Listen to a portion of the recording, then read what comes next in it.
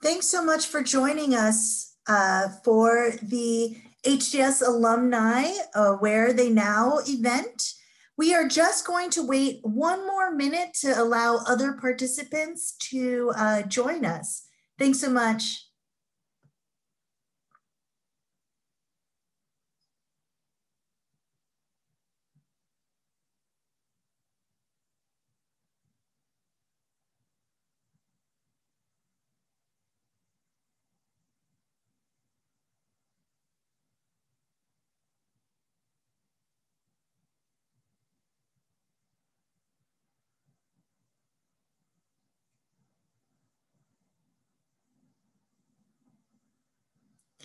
All right, we're just going to get started. Thanks so much for joining us for the HDS Alumni. Where are they now?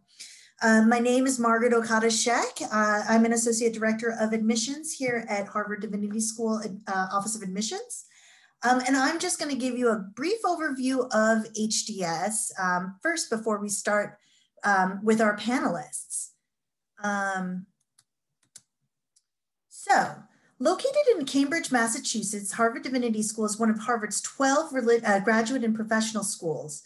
HDS was founded in 1816 and is one of the most religiously pluralistic divinity schools in the world, representing over 30 faith traditions, including students who aren't affiliated with any faith tradition.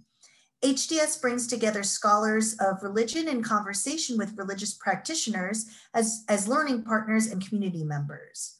Our degree programs lead to infinite pathways with alums in every field and industry who value ethical leadership, religious literacy, and service-oriented, mission-driven work. And we're so thrilled to have alumni with us today to talk about what they do.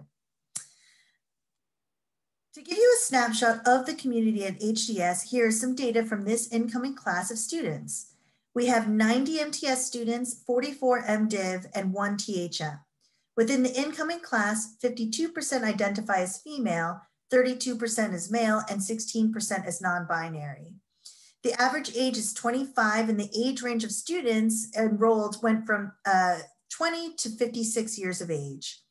HDS students reported over 30 different religious affiliations, and students of color comprise of 36% of the incoming class, and international students made up another 14%. In addition, we have 99 colleges and universities represented in the incoming class, which means we really have students coming from an incredibly diverse array of institutions and academic training. We offer 4 degree programs. The first is the Master of Divinity, or MDiv, which prepares graduates for chaplaincy and ministry, broadly conceived, or a range of other careers that center around service and ethical leadership. The Master of Theological Studies program, or MTS, enables students to explore deeply and broadly the languages, literatures, thought, institutions, practices, normative claims, and structures of a variety of theological fields and religious traditions. The Master of Theology program, or THM, is for applicants who already hold an MDiv and is designed to allow students to explore a topic in great depth or delve into a new topic that impacts their ministry, whatever that may look like. And then finally, the Master of Religion and Public Life, or MRPL, is a recently launched degree program. It's for applicants who are experienced professionals who wish to develop in-depth knowledge of the ways religion influences public life in their field. HDS has 5 affiliated programs and centers, which you can see listed on the left-hand side, and includes the brand new program for the evolution of spirituality. This program is spearheaded by Dr. Dan McCannon and supports the scholarly study of emerging spiritual movements, marginalized spiritualities, and the innovative edges of established religious traditions. Note that there are also hundreds of other programs and centers elsewhere at Harvard and HDS that HDS students have access to for programming, funding, and other resources. On the bottom right, you'll see a photo of the wonderful faculty here at HDS, held by Dean David N. Hempton in the blue in the front. Faculty are fairly accessible to HDS students and are on the whole quite happy to provide guidance and mentorship. There are over 230 HDS courses offered last year, and HDS students also have access to courses across the entire university, as well as throughout the Boston Theological Interreligious Consortium, or BTI, which is a group of 10 theological institutions of higher education in the Boston area. The BTI offers easy cross-registration as well as a range of other resources across institutions. For MDiv and MTS students, 50% of your coursework can be completed outside of HDS, so students can truly customize their HDS experience and to create their unique path through the program and get the preparation each student needs for their goals. And if none of the thousands of courses available to you fit the bill, you can also work directly with HDS faculty to do an independent study. It's safe to say that no two HDS students have the same transcript. The Office of Student Life supports over 35 student organizations every year, and it's easy to start your own if there's something that doesn't exist that you think should. Some examples of student organizations are Queer Rights, the HDS Prison Education Project, the HDS Garden Group, and the Third Chapter, a group for students over 50 years old. These student organizations host over 60 student-led events each year, in addition to the 500 recurring events, which include weekly worship services hosted by faith-based student organizations. The photo here is from the third annual Black Religion, Spirituality, and Culture Conference hosted by Harambe, a group for students of African descent this past year, which brought together scholars and students from a wide range of institutions as well as outside of academia. There are also 2 weekly events at HDS, noon service on Wednesdays, and community tea on Tuesdays. And students have access to events and organizations across Harvard University. HDS offers very generous financial aid. 90% of students receive funding, and this is available for the MTS and MDiv programs. We put the vast majority of our financial aid funding into need-based aid in order to get the most money to the people who need it. And therefore, we strongly encourage everyone to submit a financial aid application so you can be considered for need-based aid. 10% of our 10% of our students receive merit awards, and those are based solely on the strength of your application. Our baseline need-based package is a 75% tuition grant. So as you're planning for graduate school and thinking about your budget, that's a good number to use. For folks with more need, we offer higher packages that cover 100% of tuition, and some come with a living stipend. Merit awards cover 100% of tuition and include a living stipend as well. So the application for admission is currently available now. So the deadline is January 7, 2021, and admissions decisions will be released in mid-March. If you're admitted, you'll find out your financial aid package within 24 hours of receiving your admissions decision. And so as you'd see, that we hope that everybody submits a financial aid application, and that deadline will be in mid-February. We release decisions in mid-March, and then the response deadline would be in mid-April. So here are a few ways to stay connected. We have a ton of virtual upcoming events, and I want to in particular note that we have a virtual open house coming up next Wednesday, October 28th. Please consider joining us as your schedule allows, and we'll have both synchronous and asynchronous content, which will be available after the event as well. And this is a really great opportunity for you to connect with current students, staff, faculty, and have lots of conversations about your interests. Our current students are also happy to be in touch with you. Email ask_students to be connected to them. We've got a great admissions blog, and our Instagram is also a good way to stay in touch. And finally, don't hesitate to reach out with any questions. And now let's get to our main event. Thanks so much for joining us.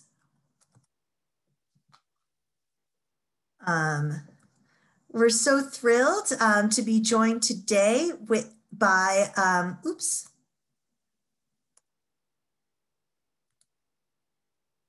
Sorry about that. We're so thrilled today to be joined with you by Anissa Connor, who's our Associate Director.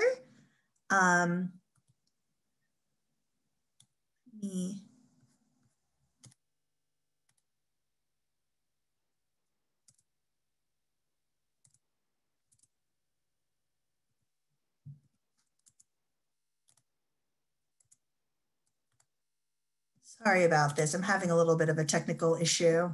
And sorry about that too. I was on mute while I was talking. So Margaret, I said, I can just kick things off while you bring that PowerPoint presentation back up. So yes, thanks for having me, everyone. My name is Anissa Connor. I'm the Associate Director of Alumni Relations at Harvard Divinity School. And I was really thrilled to partner with Sarah and Margaret in admissions to give you all an opportunity to hear from our alums who are here. Just as a piece of housekeeping before we move on to the questions that I've discussed or that have been discussed with Celine, Nick, Marcus, and Jen. We're gonna I'll have our panelists introduce themselves and then talk about a couple questions that we predetermined as a group. And then at 12:40, we'll transition to Q&A. And if anyone that is joining us today has any questions that they think as they hear something come up or something comes to mind, I want to encourage you to enter those questions into the Q&A box. And I will then, once we get to that portion of this program, I'll have them there and can pose them to our panelists. So with that, I would love for our panelists to each just briefly introduce themselves. So mention your name, degree, year, and what you're up to right now, and then we can pivot into questions. And why don't we go in the order that you're all listed on the PowerPoint? So let's start with Nick. Thanks, Anissa. So Nick Dials here. I completed my master's in theological studies in 2012, so 8 years ago, and I focused in religion and literature. I had come from a background of studying comparative literature and the degree at the Divinity School. Now I'm not working in literature, but I still love it and appreciate it very much. But I work in management consulting as an executive search professional, focusing on CEO and board level recruitment. So thanks.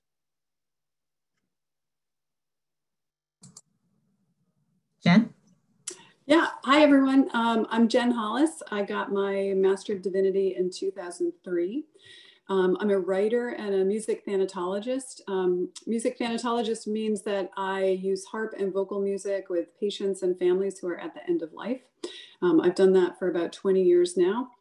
And in the COVID-19 context, what I'm doing for that right now is developing with some other harpists an organization called Harps of Comfort to do music sessions remotely. So, and we've started to work with a hospital in Wisconsin.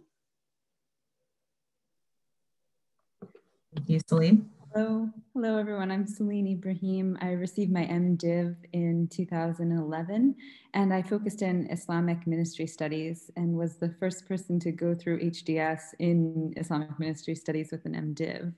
And I'm currently teaching high school, teaching a world religions class, teaching ethics classes, philosophy classes.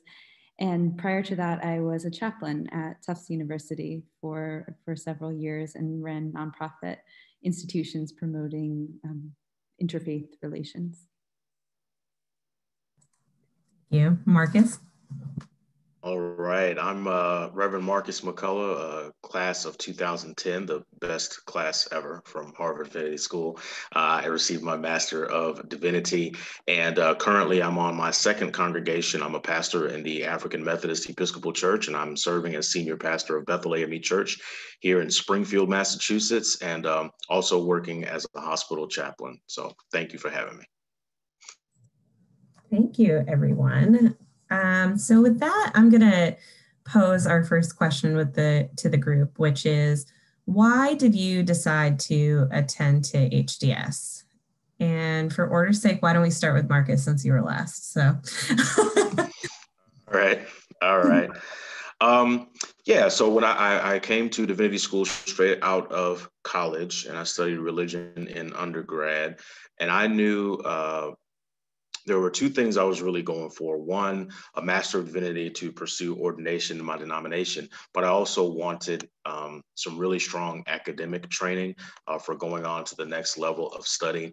And so HDS was just one of a few places that I knew I would get the best of both of those endeavors.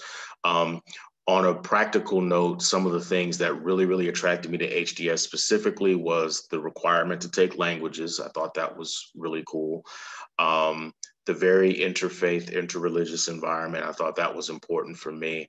And the requirement to take other religions. Those were a couple of things that just really drew me and attracted me. And I think it worked out very well. We think so too, Marcus.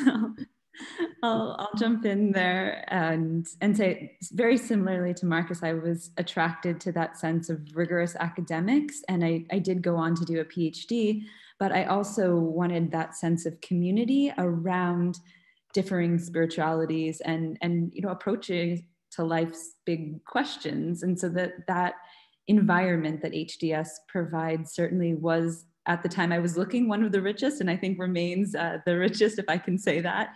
And I'm hopeful that as HDS continues to think about the questions of religion and public life, for instance, that the school is only going to become more and more relevant as we realize that so much of our world is in need of spiritual care of one form or another.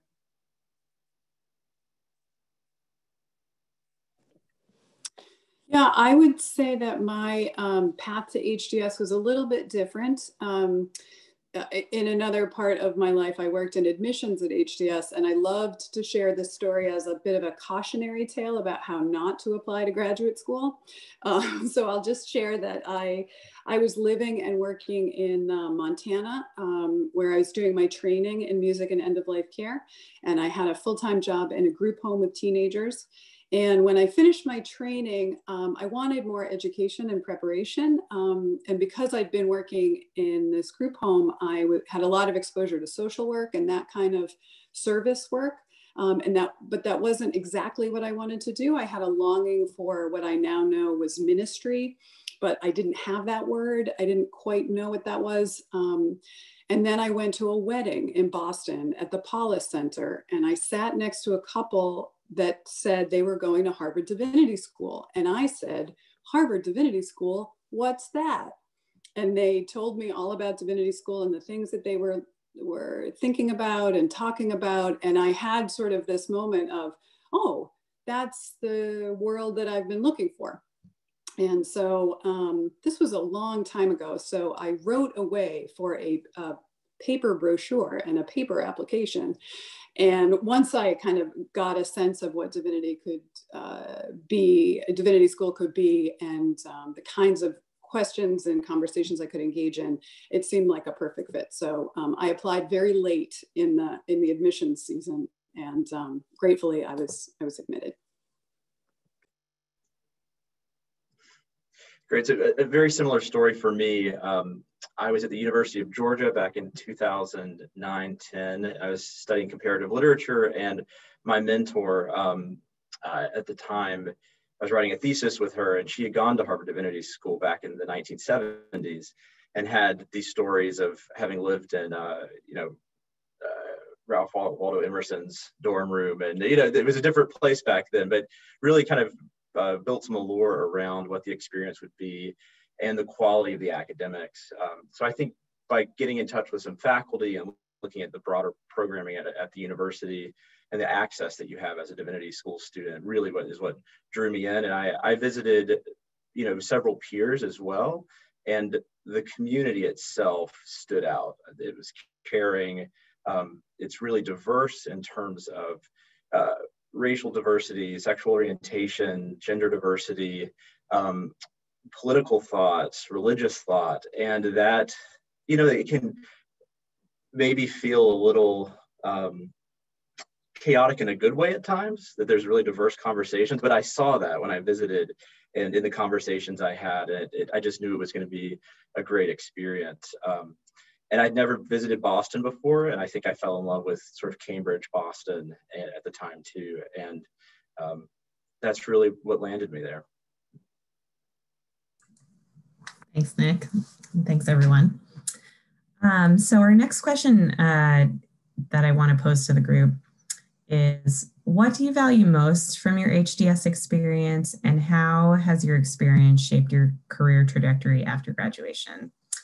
So how about we start with Celine on this one? Wonderful. I just recently released my first monograph. All right, I'll make a plug if you insist.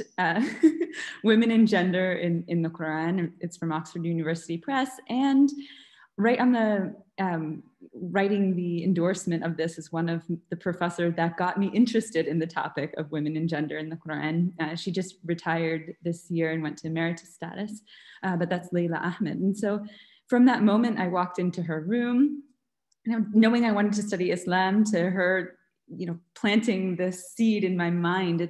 There's a direct pattern. So I'd say mentorship is just so incredible, and mentorship in a way that just is not about only your time at HDS, but is about your trajectory. In my case, six years later, to still have that wonderful relationship. And she's Dr. Ahmed is one of many who have kind of taken me under their wing and encouraged me and met with me and critiqued my thought and work. And so that part alone is just fabulous, to have these brilliant minds. Thanks. How about Nick next? Sure. I love that you said mentoring, Celine, because I have a list and that was top of my list. Really the faculty. I really spent a lot of time with Professor Myra Rivera, who was very new at the time, who's now full professor, and got to work on a book project with her, got to really spend time and dig deep into philosophical and theological thought.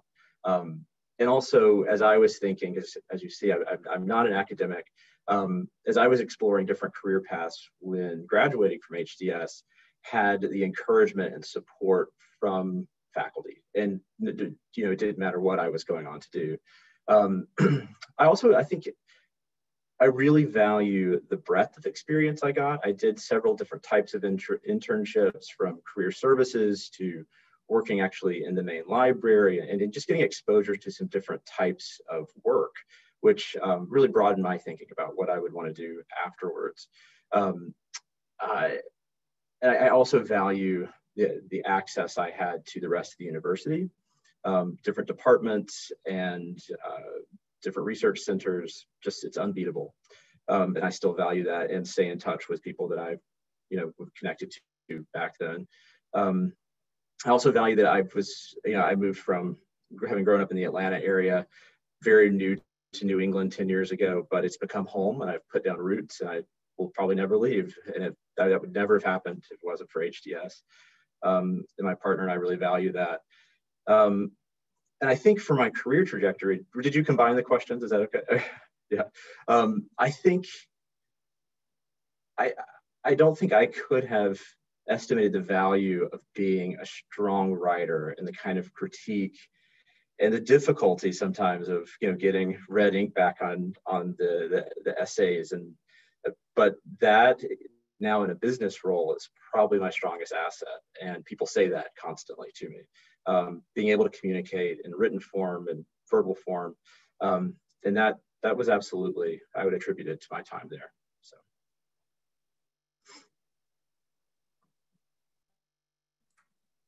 How about Marcus?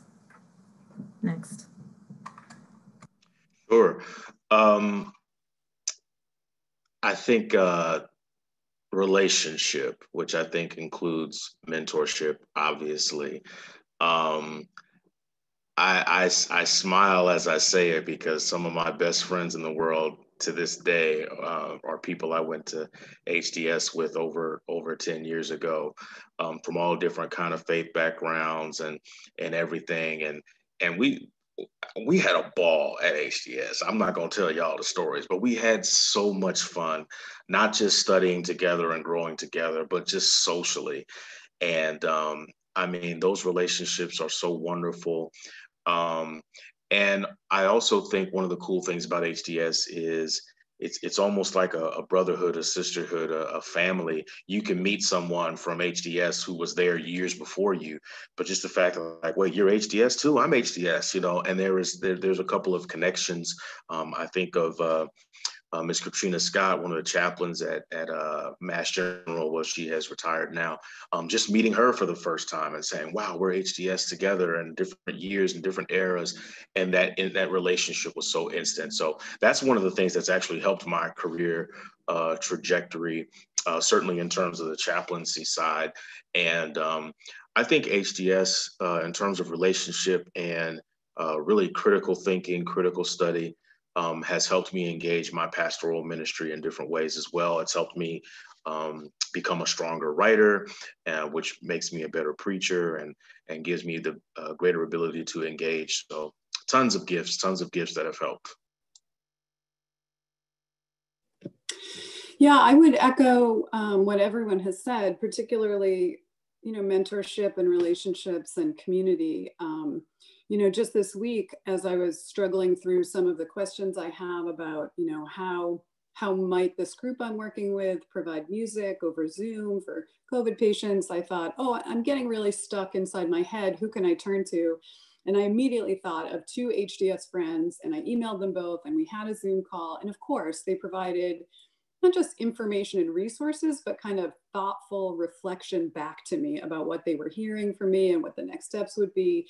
So, and these are people who, like, I met in the line to get my Harvard photo ID 20 years ago, right? They're still part of my daily thought process about how can I do what I want to do in the world.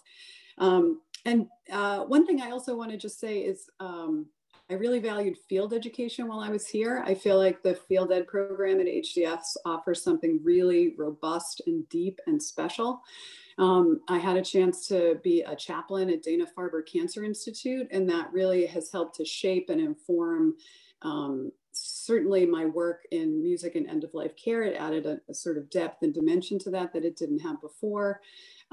It certainly informs my writing. And yeah, as a writer, I feel like my time at HDS, certainly academically and getting feedback in classes, but also the opportunities that I had as a writer at HDS. I was invited to do real research and present my own research as a graduate student. At the end of my time there, I was invited to contribute a chapter to an edited volume that one of my professors was editing. After I was at HDS, that same professor, that same mentor asked if I wanted to write a book proposal for a book series she was editing, and then I had a chance to publish a book. So, I feel like that sense of mentorship over time and the relationships over time is incredibly strong at HDS. I feel it's really been such a big part of my life. Thanks, everyone. So our last question for the group before we transition to Q&A, and like I said, keep putting those questions in the Q&A box, and we'll get to the ones we can when we get to that time. What do you wish you knew before you attended HDS? So why don't we start with Jen on this one, since you just finished? Sure. Yeah, I'm happy to talk about these things. I'm sorry to be another middle-aged person that talks about time, but I wish I'd known how quickly 3 years was going to go by. I thought 3 years felt like a really long time. College is 4 years, and that felt like a long time, and 3 years felt like a long time. But I just feel like there is nothing faster than a school year.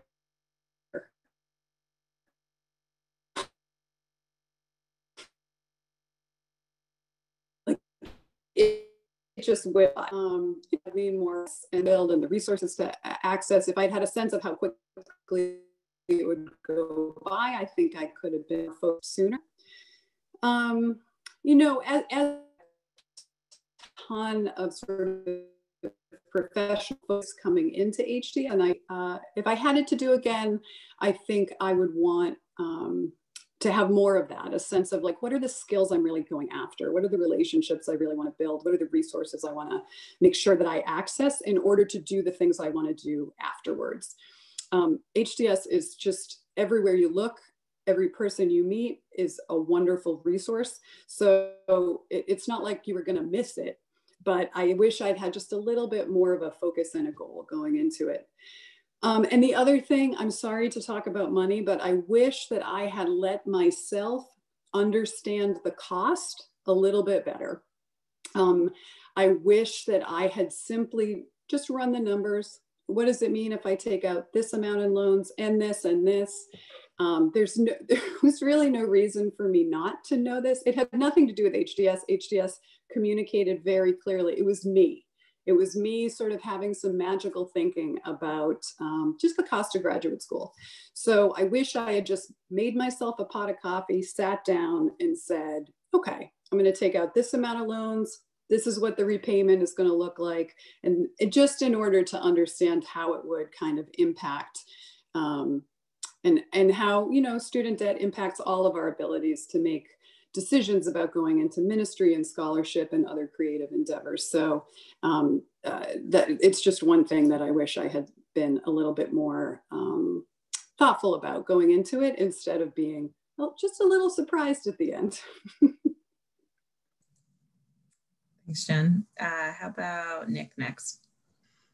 Sure. I would echo the time comment. I think I had my head down in the library and hanging out with my friends. As Marcus said, I did have a wonderful social life, and those are deep, lifelong friendships that I have. But I think there were opportunities that Harvard presented, from lectures at the Kennedy School to other things going on around campus. It can be overwhelming. So in a way, you can just stay in a little bubble. And I wish I had realized this is only 2 years, it's 4 semesters, get everything, be exhausted, like get everything you can out of it. But I think that's, you know, I look back and think, what else could I have done during that time?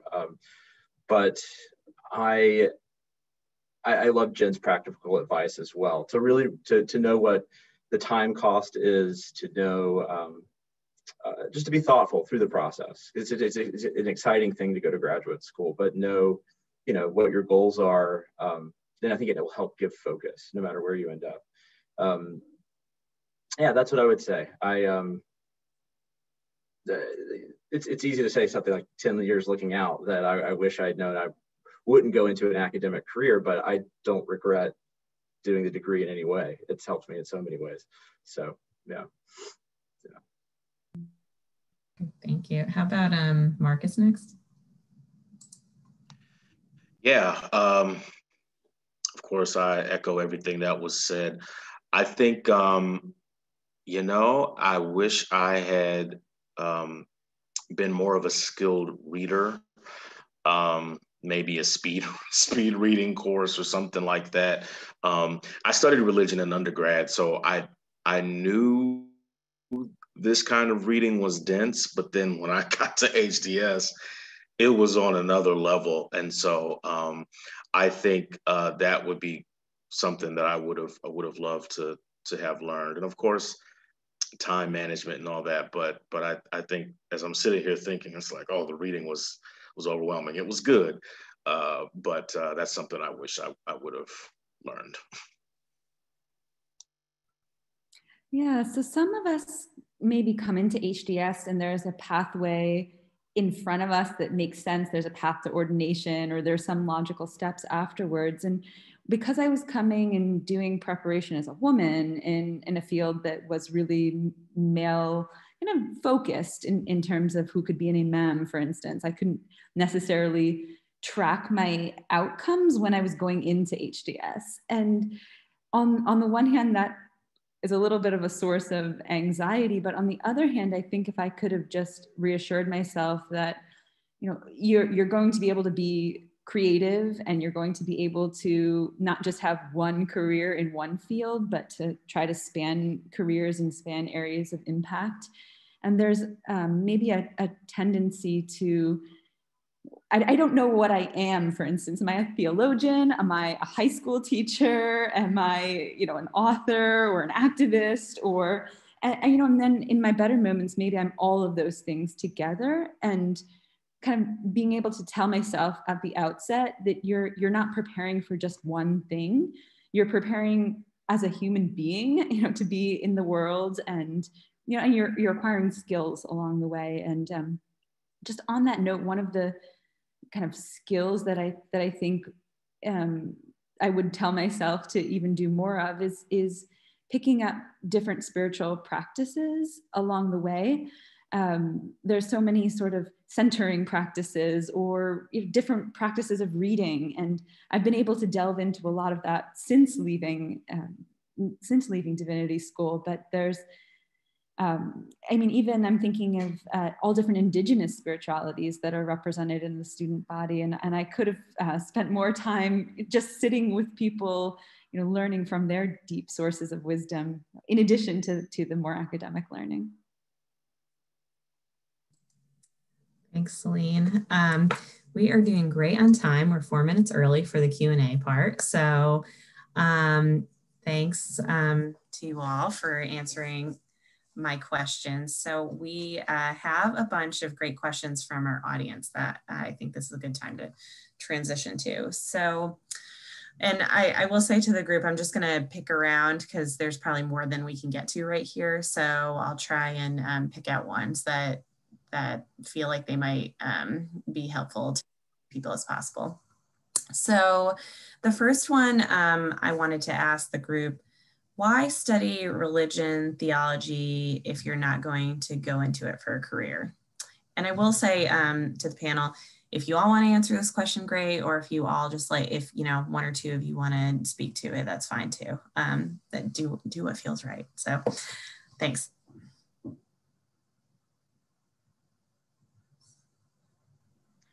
Like I might be the one on call for this question. I went to HDS thinking that I would do a PhD. I think a lot of students entering have academic aspirations. And through the process, through mentoring, through discernment on my own, I decided that which was not the career path I wanted, and wanted to explore other options. So I ended up going into business. But there's such a value, I believe, from the study of the liberal arts, from academic pursuit, and whether it's, if you want to quantify it and say, well, it's analytical thinking, it's research capabilities, writing, those are things I use every day and that are valued. And my resume is never questioned. People will often ask, please tell me about why you have a degree in theology. And it's actually a conversation starter. And it's gotten me my foot in the doors into many opportunities. So I could never have predicted that I wouldn't, when I started, that I wouldn't have gone on to an academic career, but I so value the experience. And I don't think I would have discerned my future if I had not been in that space at HDS.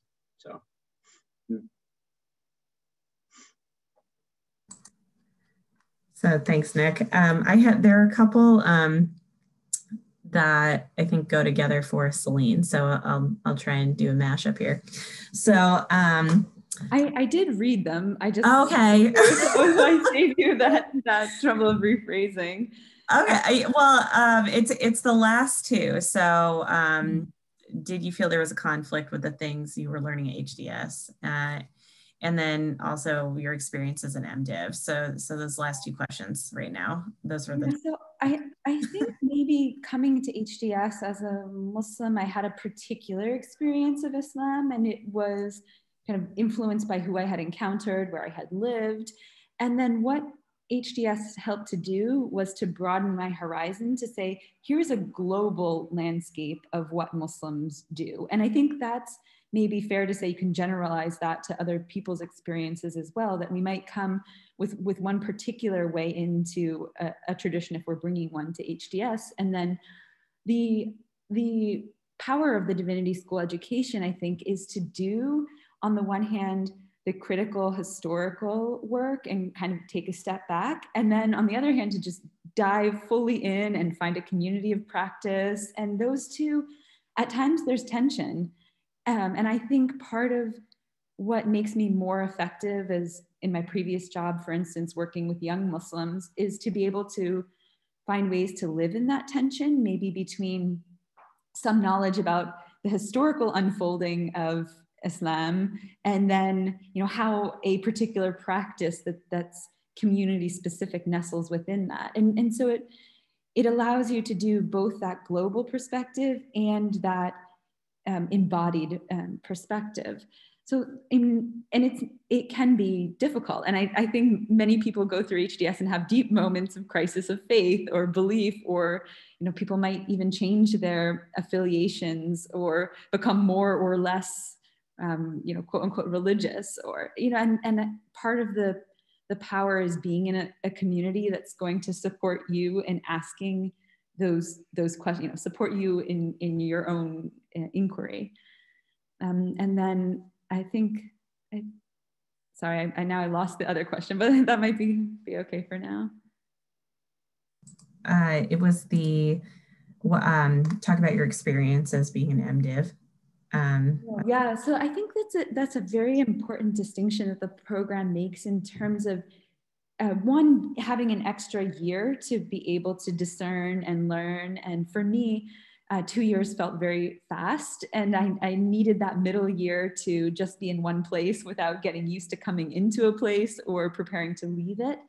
And the field education dimension was so important for me because I was doing work that didn't necessarily have a path forward. I was creating it. And so I had to have kind of some type of experiential dimension. And HDS was great to say, yeah, this is a new path for us too. And they were very supportive, everyone in the ministry studies office, by helping me find what was appropriate for where I was and where I thought I might want to be. So it was kind of entrepreneurial in a way, having to find field eds, that were not field eds that existed for 20 years, but that the ministry studies department that works in field education is really open to expanding their own portfolio of people who are involved in supervision and the like. Thanks for that. So this next one that I'm gonna pose to the group is something that I think everybody can speak to. So what were some of your favorite courses that you took while at HDS?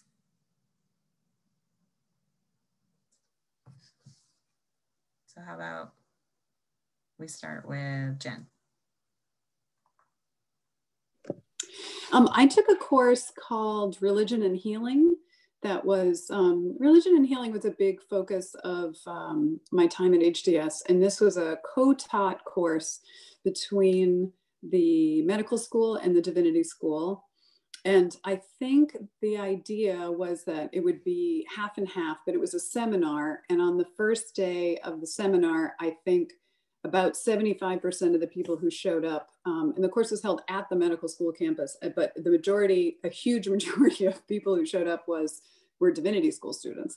So I think it ended up being a little bit heavier weighted, but it was just very interesting to read through coursework about healing and have these two very different kind of orientations towards what healing might look like. So that's a course that came to mind.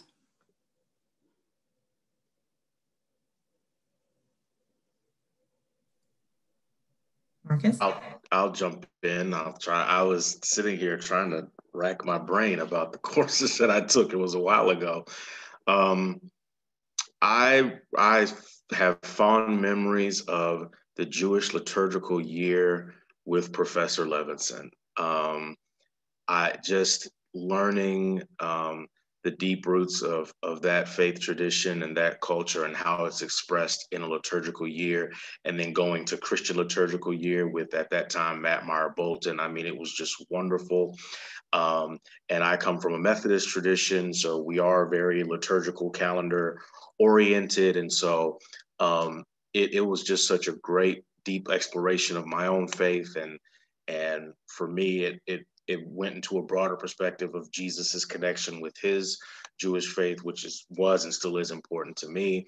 And there's only one Professor Levinson. So it was, I definitely remember that wonderful class.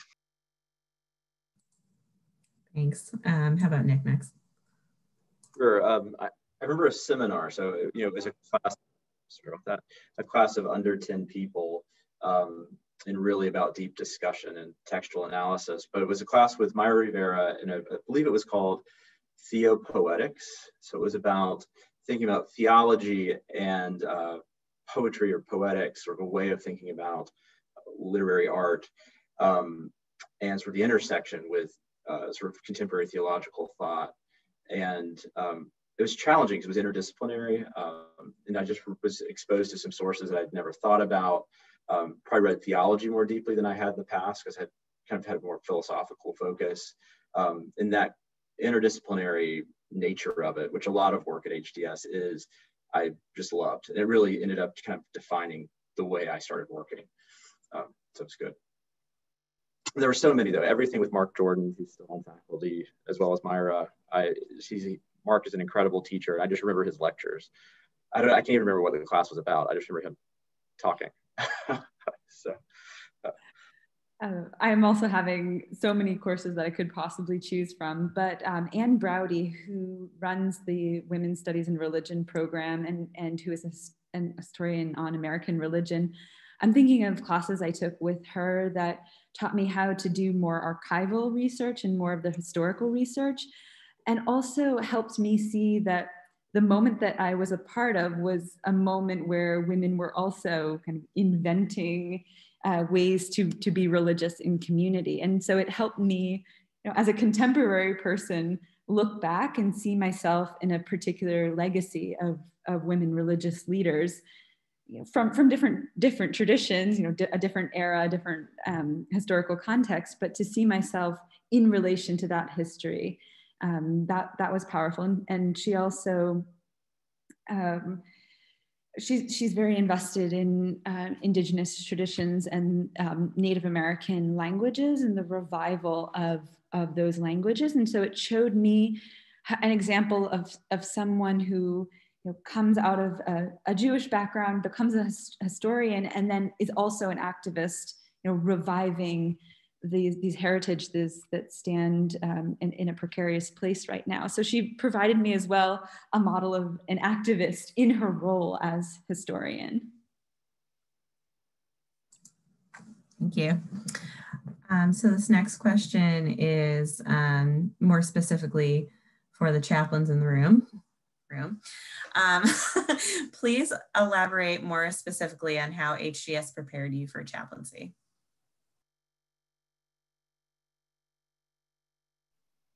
I think that's Jen and I. Jen, do you want to take it? Sure. I'm not sure I would identify myself as a chaplain. But I did do, a summer of CPE at Dana-Farber Cancer Institute here in Boston. And that has informed other types of work that I do. I would say it was the field education program and the ability to simply be present to people who are, in my case, going through cancer treatment. And it's that opportunity through supervision and in relationship with other divinity school students who are in that same program to explore questions. I was a graduate student, and I had the opportunity to visit with patients and talk about things that were on their mind. And, because of my background in music and end-of-life care, I have this, I had thought even at that point for many years about what does it mean to accompany people who are suffering? And I meant that kind of concretely with music, but this was a different kind of accompaniment. It was less structured.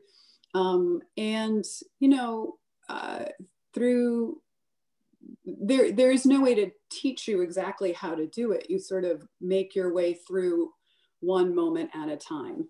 And it's informed by your classes at HDS. It's informed by your supervisor. It's informed by the people that you're in relationship with. It's informed by your own spiritual practices. And these are all things that are kind of part of the world of HDS. And so it is both sort of an individual process to become the sort of person that does chaplaincy, and it's also a kind of collaborative community process. Yeah, I think that's. Yeah, that was, I would underscore everything that was just said, including that role of self-development, in the capacity. It's not like you can cognitively learn a set of skills. You're working in your heart. You're working on your ability to be present with people. You're working on whatever biases prevent you from being present with people. And chaplaincy has a lot of different contexts. So if you know from the beginning what type of chaplain you want to be, you could obviously do a lot of interdisciplinary work, not only around the spiritual care piece, but around understanding the context. So if it is healthcare, then there's so many resources around the university to help understand that context. I ended up going into university chaplaincy. And for me, that I was doing university chaplaincy along with my PhD program. And it was this wonderful realization that I could hang out with all of these young people, talk about spiritual life, about spiritual practice, about what's going on for them. And this was a job, so it was about finding something for me that was just immensely fulfilling and also happened to support me through a graduate school experience. So chaplaincy can be many, many different things, but Jen, I think your comments were just so beautiful there about it being about finding your own way into the work and your own like toolkit for being present with people. And I'll just add to that too. I recently am not working, but I've been working as a hospital chaplain here in Springfield for the last 2 years while pastoring the church. So help us, Lord. I think HDS gave so many gifts, the ability to critically think, but the ability to talk to people that are different than you. Is really, really important. There are so many, most of the visits are really intercultural, cross-cultural. And then the conversation is given more intensity because of the situation of someone's health or something like that. And, being there even in COVID, we saw that a lot. So being there for people, understanding people's different perspectives and having enough confidence to say, yeah, I'm different and we're different, but we're still going to be able to connect with each other. And I think that's a great gift that HDS gave that helps with chaplaincy. Thanks, everyone. So the next question, I think everybody could probably speak to. How did you practice self-care, spiritual renewal, and work-life balance as an HDS student? I can just share that I was a mother of a toddler at that time, and just one, which it kept me busy enough. But I think that I would go home at night and sort of color and give her a bath and do something very intellectually focused. And then I would go do more rigorous coursework. And so just having somebody who I was caring for and caring about her needs as well. And, her concerns about, going to the swing and balancing that with my concerns about these bigger issues of justice or existential questions about my own spirituality, whatever it was. But I also find that certain ways in which I learned to make a life balance around habits around sleeping and eating, and those carried well then into my professional life as well. So I don't think there's a stereotype that grad school has to be a totally frazzled out experience, and it can definitely be busy, but it doesn't have to be frazzled necessarily. I think part of the art of doing it is to find out how to carve out moments of contemplation or real presence or just restfulness among the busyness of the world and the work.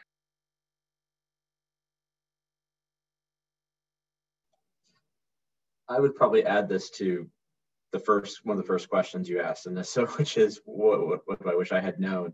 I wish I had formulated a plan around self-care. Actually, I was a little frazzled, and I think I was a couple of years later as well.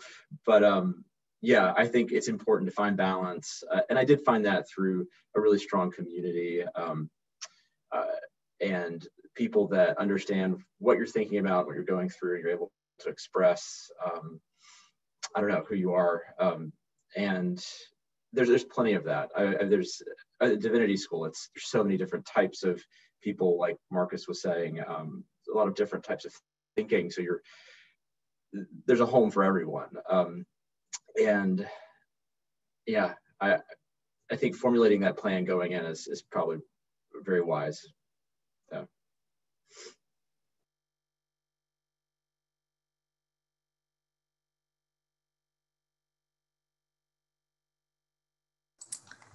I'll just add, I think I'm with you, Nick. I wish that's one thing I wish I had known. One thing I wish I had seen coming. For me, my time at HDS actually gave me some of my best self-care and started some of my worst self-care patterns. Staying up late, or not eating well, or, other things that some instances I still deal with now. So I think any place you go, having the conversation earlier, the better, and putting in little bits and positive habits in your routine as early as possible, I think can really help with that.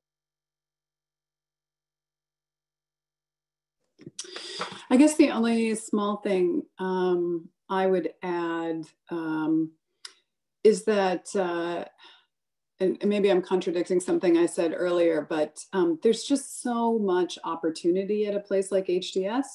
It's very easy to feel like you should kind of go after everything and do everything and use your time wisely, and like, okay, well, it's just one more lecture, but I should go to that.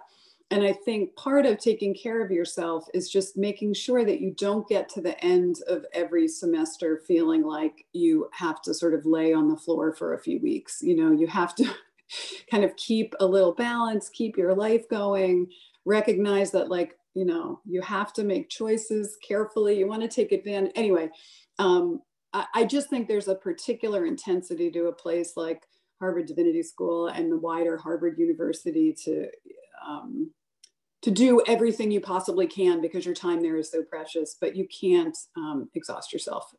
I think for me, the self-care piece was about just friendships and relationships and building community, and moving back from Montana to go to school here was also moving back to closer to my family. So that was very good. It was a little bit of a homecoming, which was very nice. I've been away for 5 years, so I got to see more of my family. And that really, I think, helped give a layer of kind of familiarity and sanity, which really helped. Thank you, everyone. So we are actually 1 minute away from being at time. So I just wanted to come in and say thank you so much to our panelists. This has been really informative, and you all offer a perspective that only you can offer. So I appreciate your time and willingness to take questions. To our prospective students, on behalf of my admissions colleagues, I'd like to say thank you for joining. I want to encourage you to, if you want to continue to learn more about HDS and explore if this is the right place for you, check out the admissions website that my colleague Sarah, I think, is going to put, yes, there it is, in the chat, to check out some more virtual events. The nice thing is you don't need to travel to these, so take advantage of this rare opportunity to see everything from your home.